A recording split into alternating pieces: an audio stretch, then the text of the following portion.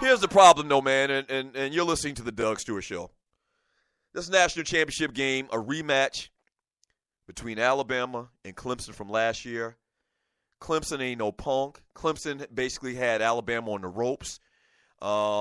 If not for that onside kick, that old lame, cheesy onside kick that Nick Saban, pulled off at the end of that game, Clemson may have won last year.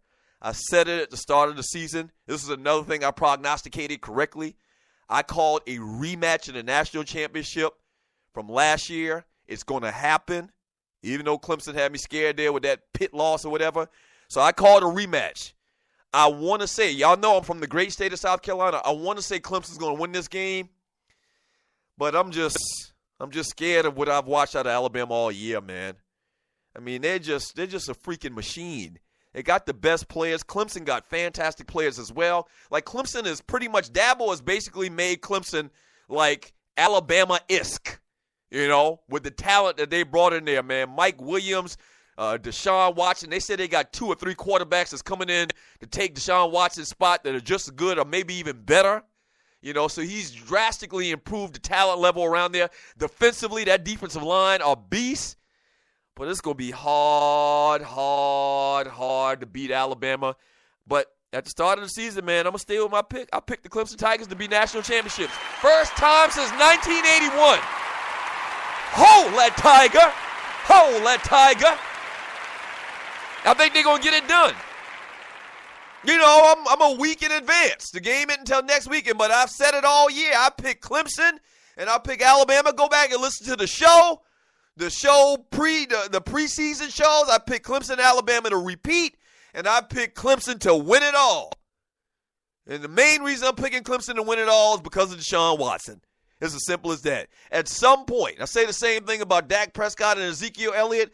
At some point, Jalen Hurts, who has been fantastic this year, that man is a freshman, okay? And he kind of struggled a little bit this past weekend. I think veteran quarterback, Heisman Trophy finalist 2 years in a row, a great team behind him, experience against a guy that was playing high school football last year. Jalen Hurts is 18 years old. Bless his heart.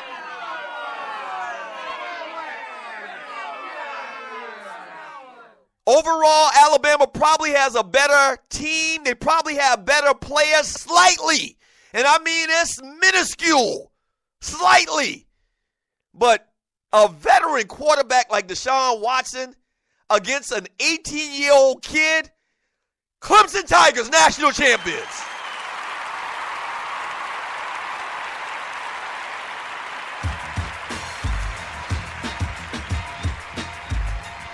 Hold that Tiger. Hold that Tiger. Hold that Tiger. They get it done. First time since 1981. Clemson Tigers, national champions. What are your thoughts? When we get back from the break,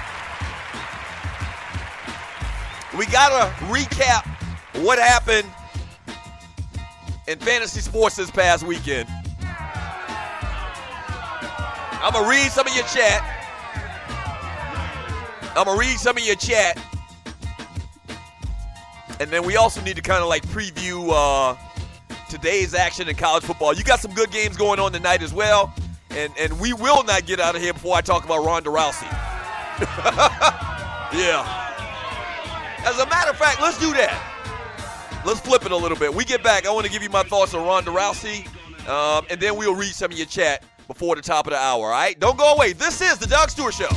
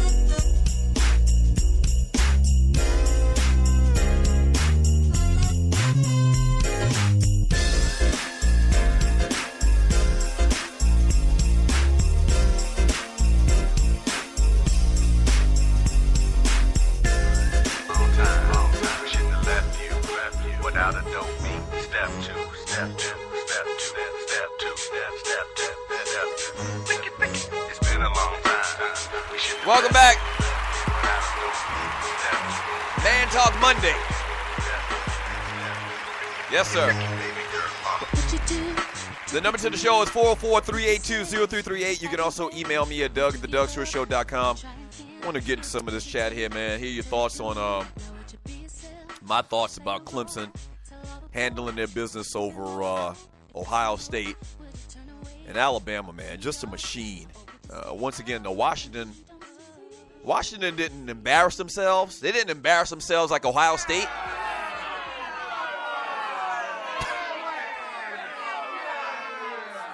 You know, but it's just too much, man. Alabama, you look at that defensive line, man. They just got, and they've always had monsters, man. Outside of the Mike Shula era, you know, they athletes, man, are just crazy. They get the top. They had a kid, and I can't remember his name right now, playing safety for them, number 29, and he's played good all year long. When I've seen Alabama play, that kid is from New Jersey. Like they got a kid, and I'm going to assume probably the best safety in New Jersey, 4 or 5-star safety from New Jersey, to come play at Alabama. That's what Nick Saban does, man. He's built a bully.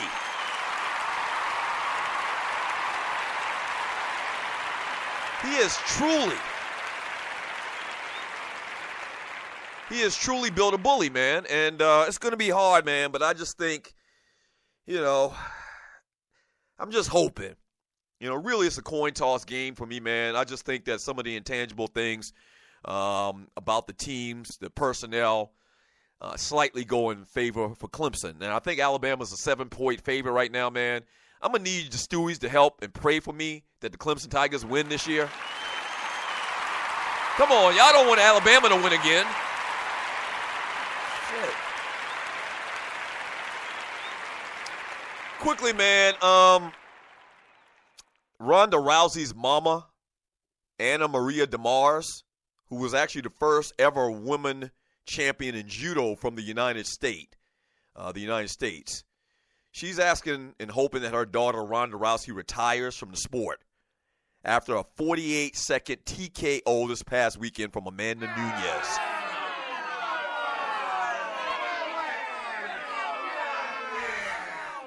Listen, and you're listening to the Doug Stewart Show. You've heard my thoughts, my commentary on Ronda Rousey. Once again, one of my pet peeves in sports is, you know, the Tom Brady effect, the Peyton Manning effect, where the media boosts up certain people for whatever reasons that they do, you know. And for the longest time, man, I just thought Ronda Rousey, even though she had been knocking out a lot of people, man, I think she got full of herself, braggadocious. I don't like women fighting, period. And maybe just call me old-fashioned. I don't like to see two chicks beating the hell out of each other.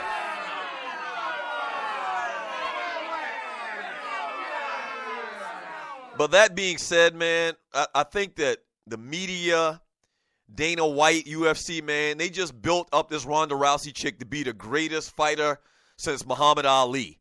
Like, if you let people in the media and UFC tell you Ronda Rousey would kick Muhammad Ali's ass in his prime.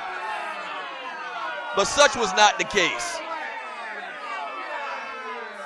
Such was not the case that we found out with Holly Holm the last time and now this time with this Amanda Nunes chick.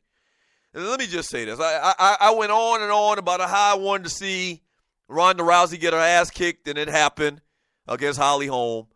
And I went on, you know, briefly. I don't talk a lot about UFC around here if you're new to the show. I briefly talked about can't wait to see it. Hopefully Ronda Rousey will get her ass kicked by Amanda Nunes, and it happened. But I got to be honest with you, man. That wasn't fun watching.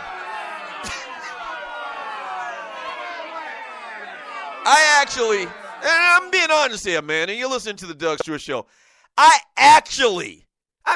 a lot, but in the tip of my pinky, I felt a little bit of sorrow and remorse. And I felt kind of sorry. Just slightly, once again, in the tip of my pinky, maybe just in my fingernail. I felt sorry for Ronda Rousey and that ass kicking she took the other night.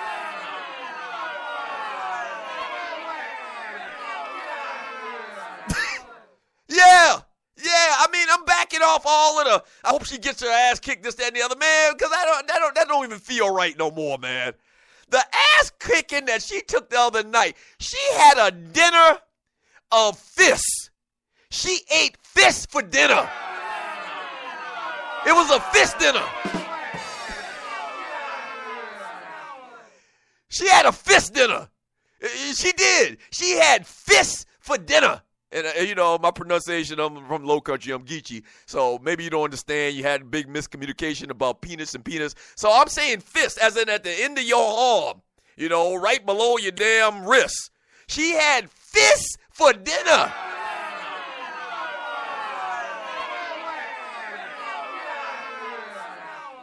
Yeah. And I mean, it was brutal. I mean, left hand, right hand, left hand, right hand, over and over and over and over again.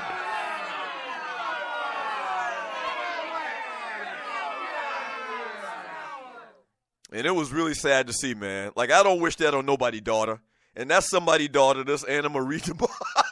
This Anna Marie DeMars. Like, I don't wish that on anybody. And it's funny, after the fight, Amanda Nunes basically goes off on Ronda Rousey's trainer. Like, she's been convinced by her trainer that Ronda Rousey can really fight. Like, she can really box. You know, there's different disciplines, what they call it. There's different disciplines in MMA. So some people are strikers, which means they box. Some people are grapplers, which mean they wrestle with you. And what's her name? Ronda Rousey's background is in jiu-jitsu, kind of like them Gracie brothers from Brazil, where they can put your ass in a damn chicken wing before you even know it. You don't even know it, and your ass is in a chicken wing. Right. So they can put your ass in a chicken wing before you even know it. So Ronda Rousey was good at that, but these last couple of fights, for some reason, she's been trying to go toe-to-toe with quote-unquote boxers. And so I understand what Amanda Nunes was saying about her trainer. Like, dude, what are you doing? She ain't about that life with her hands, clearly. And, man, when Nunes realized